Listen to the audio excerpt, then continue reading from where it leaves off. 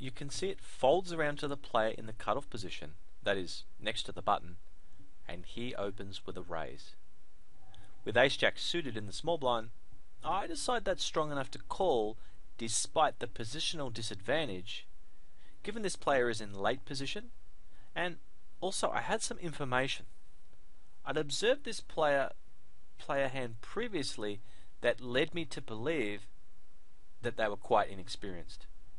The big blind also calls, and out comes a super wet and heavy 10-jack queen flop. I check, as does the BB, and the initial raiser fires a half-pot continuation bet. I hesitantly make the call as, in addition to middle pair, we have a gut shot to the nut straight and a backdoor flush draw.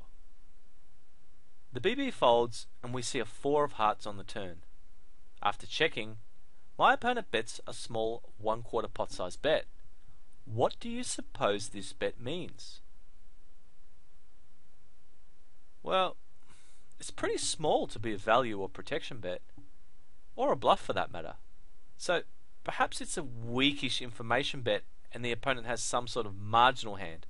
So given it's only 80 to now have the chance to win 320 with a hand that could still be best, I call.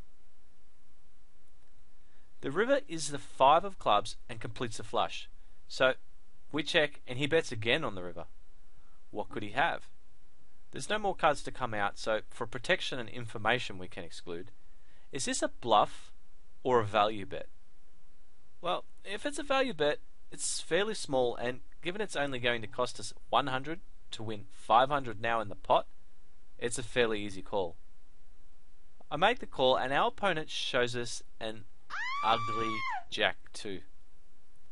A poor starting hand giving him problems post-flop that he compounded by not logically thinking about the hand. On the flop, the bet is somewhat reasonable given the number of draws, so he appears to be betting for value, protection and information. However, with 2 other players in the hand and such a dangerous board, I don't mind a check either. The turn when he bets again, well, there's not many worse hands that will call him, and the river, which completes the flush, leaves very few hands that he can extract value from.